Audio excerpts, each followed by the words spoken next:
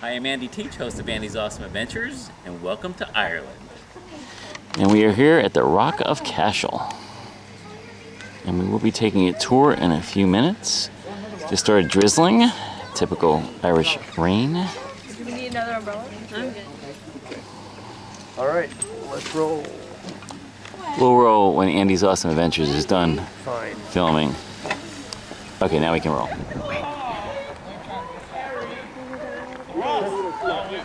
Tour starting soon. It's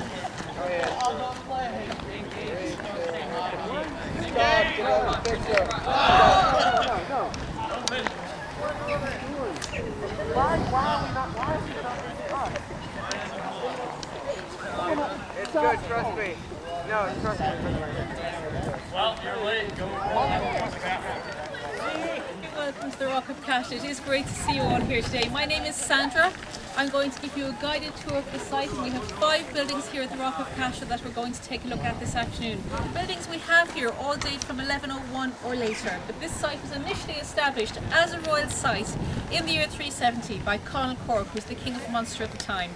And it remained a royal site or the seat of kings until one of the kings here gave it as a gift to the church in 1101. At that point it became a religious site until the last bishop in turn decided to leave the Rock of Cashel in 1749. So we have 2 distinctive periods in the history of the site, the early royal period and the later religious period. Now during that early royal period there were a couple of significant events that took place here. The first of those was the coming of St. Patrick to the Rock of Cashel in the year 450. Now I'm fairly sure you've all heard of St. Patrick. He brought Christianity to this country. Before the arrival of St. Patrick there were people here really who never heard of Christianity. Pockets of the country were Christianized by others before his arrival, but it was St. Patrick who brought widespread Christianity to our shores. Now St. Patrick himself, strictly speaking, was not really Irish. We believe that he was the son of a Roman soldier born in England. When he was a youth of 16, he was taken captive by Irish pirates, raided the west coast of England and brought here to Ireland as a slave. And he worked here for several years tending the sheep of an Irish chieftain. Eventually he managed to escape. After that he went to France, where he studied for the priesthood and later became a bishop. But he always kept in mind that someday he'd return here to Ireland and convert the Irish to Christianity. We believe he came back to this country in 432. But it was another 18 years before he made his way here to the Rock of Cashel in 450. And when he came here, he baptised the king, Angus, and his children on the site in that year. There's a very old story about the baptism of King Angus. If you have guidebooks, you might know it already. It said that during the baptismal ceremony, St. Patrick had with him his bishop's staff or crosier, which he was holding in his left hand. And he was saying to the king, I baptise you in the name of the Father, the Son, and the Holy Spirit. And at that point, he went to stick his staff in the ground. But apparently, he accidentally stuck it in the king's foot by mistake. Now, the king, we're told, said nothing, and St. Patrick didn't even realise what he'd done until some time later. When he did, he said to the king, well, why didn't you say anything?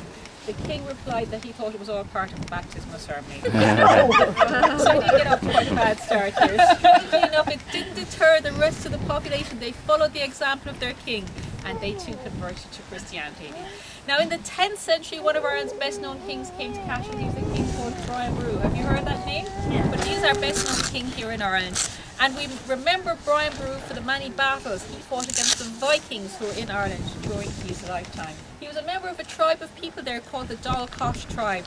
Now until the 10th century, the most powerful tribe here in Cashel was the O'Neill tribe, and up until that time every single king of Cashel had come from that very powerful tribe. But things were changing in Ireland by then. The Vikings were here. They were making regular attacks on Cashel from their base in Limerick, and the last O'Neill king here was doing nothing to protect the local people from those Viking attacks. So a young man, Brian Boru, and his elder brother Mahan, they saw that, they saw the weakness and unpopularity of the king here.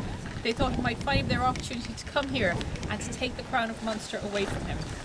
So they came here, they challenged him in battle because the local people didn't support him. They defeated him relatively easily.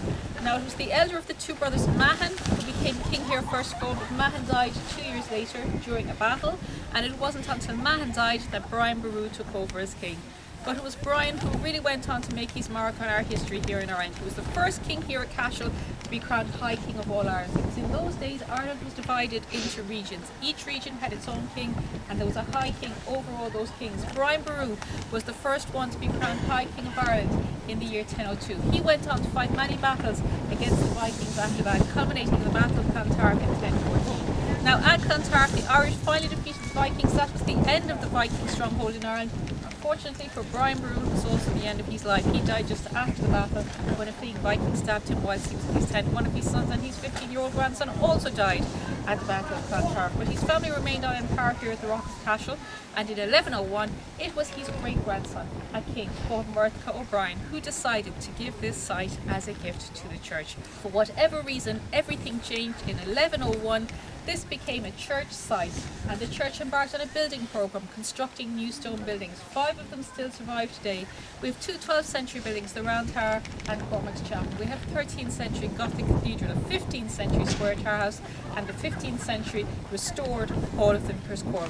Okay everybody, so here we are now by the side of St. Patrick's Cross. Now this is not the real cross. The real cross is in the museum by the reception area. It was taken in there some years ago because it was becoming very badly damaged by the weather. Originally it had 2 arms. Thanks to a storm we have only 1 of those left now. It's a commemorative cross. It was put in place here in 1101 by the king Murtha O'Brien to mark the date when he gave this site as a gift to the church. On this side we have a carving of a bishop believed to be St. Patrick. On the other side there's a fully clothed figure of Jesus on the cross. Each of the arms represents the thieves who were crucified at either side of Jesus on the cross. On the right-hand side you can see a 13th century Gothic cathedral built of limestone. Now the whole of the Rock of Cashel sits on an outcrop of limestone. Dig down here you will hit solid rock. So most of these buildings were constructed from the local stone. Now to the left of this doorway here you can see a 15th century square tower house. There are many 15th century square tower houses still to be seen around Ireland, thousands of them. These were defensive buildings really, built by the wealthier families to protect themselves and their possessions. They had very thick walls, very narrow windows to make it more difficult for attackers to gain entry. Most of them had 4 wooden floors. You can see this one also had a stone floor. Now there were many battles fought on this site, so for safety and security the bishop lived on the upper floors. On the lower floors there were servants and other family members living here. Here on the ground beside this building you see a large piece of stone that simply fell out of the side of the building during a storm 200 years ago. It's been there on the ground ever since.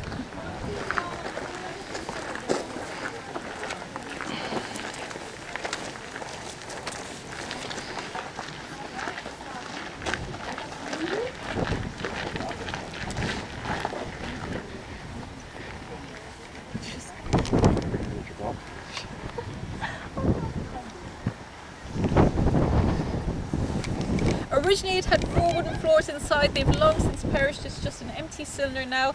The door to the tower is at the other side, very high up from the ground, about 12 feet. So they used a ladder to get into the tower, and they used rope ladders to go from floor to floor. Now at the top of the tower there you can see a conical roof, and underneath that roof there are 4 windows looking out in each of the 4 directions, north, south, east and west. Towers were probably used mainly for ceremonial purposes, to mark the site out as a religious site as opposed to a royal site. And they would ring bells from the top of the tower here, from the windows, to draw people to services or other events taking place here at the Rock of Cashel. So that's the Round Tower 1101. Now in 71 by a gentleman called Vincent Scully as a monument to his family. The cross was once the largest Celtic cross on the site before being damaged in a storm, like many things here at the Rock of Cashel. It's not that old, but the graves itself underneath are a lot older. They date from the 15th century. Pictures more important, right? This is a really cool picture. So look at this monster. It's King Henry VIII of England during the 16th century Reformation of the church. After that they felt this as an example. There was a castle here.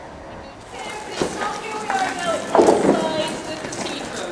And enjoying the cathedral there you have the bishop's residence, which I spoke to you about earlier. And I mentioned that he lived on the top floor of this 15th century square tower house.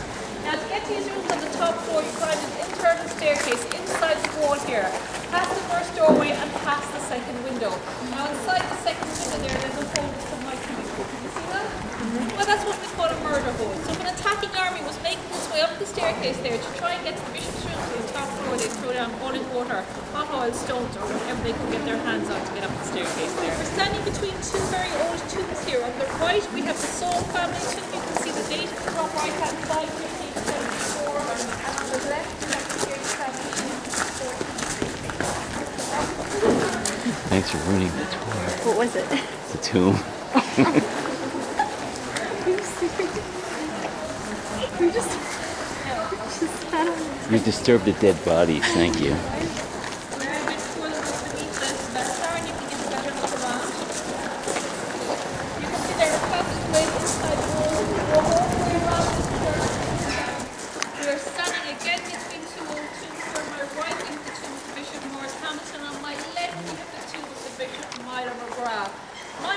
McGraw was a somewhat controversial bishop in this area.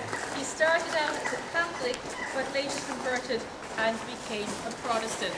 However, by the time he died in 1622, he was aged 100 and had been bishop here for 50 years by that time. Up here to my left there, you can see a rectangular shaped window, and that's what we call locally the leper squint. So called because when this church was built, leprosy was still a very prevalent illness here, not just in Ireland but all over Europe. People suffered from that disease.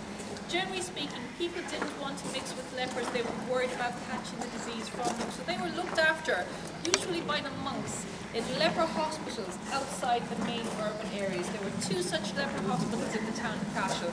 However, from time to time, those people came here to the Rock of Cashel to go to Mass and receive the sacraments. But when they came here, they didn't sit in the main part of the church with everybody else. They remained on their own to this side of the building, and they watched the service through the window, which became known as the leper's squint. So that's why you have this building here.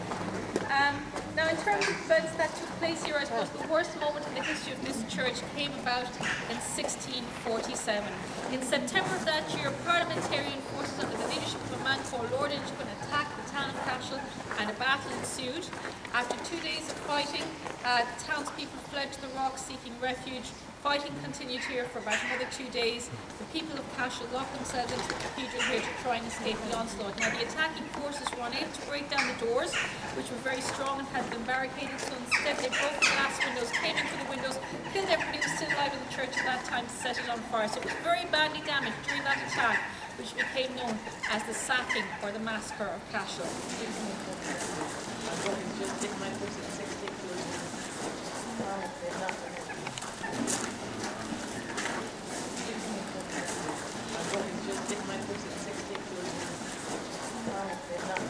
Okay, everybody, so here we are now inside Cormac's Chapel. It was built in 1127 by a bishop called Cormac McCarthy. He was both a bishop and a king here. He built this church mainly for his own private use. However, it was used as the coronation church for the kings of Munster for some time as well. Built in the Romanesque style, you can see straight away all the arches are rounded and have these chevrons or zigzag patterns. That's a typical feature of the Romanesque style of architecture. You can see there's a lovely barrel vaulted ceiling. That's also typically Romanesque as well. Now, in terms of the layout of the church, we're standing now in the nave area. In front of us there's a small choir area. Now, Cormac McCarthy didn't survive very long after the construction of this building. He died about 2 years later. We have to remember it took quite some time. 7 years to build Cormac's Chapel, 30 years to build each of the 2 faces of the cathedral next door. So many people who started work on the construction of these buildings didn't survive to see how they turned out. But they have left us a great legacy in the form of the 12th century frescoes on the choir area of the church there. And these were painted here in preparation for the visit of King Henry II of England to the Rock of Cashel in 1172. So they are very old, but they are very badly damaged also. That's because during the 16th century Reformation of the church, they were covered over at that stage with layers of paint and plaster. And they weren't found until the 1980s when masons checked the condition of the stone in the roof, and then they had to peel off those layers of paint and plaster to review them. And of course they've been covered up because the church reformers in those days, they thought it was sinful to have highly decorated churches. They thought simplicity was a more Christian, where they thought that carving scary heads in and around a building would frighten away evil spirits. Go outside and we'll gather briefly out there before we move on to the whole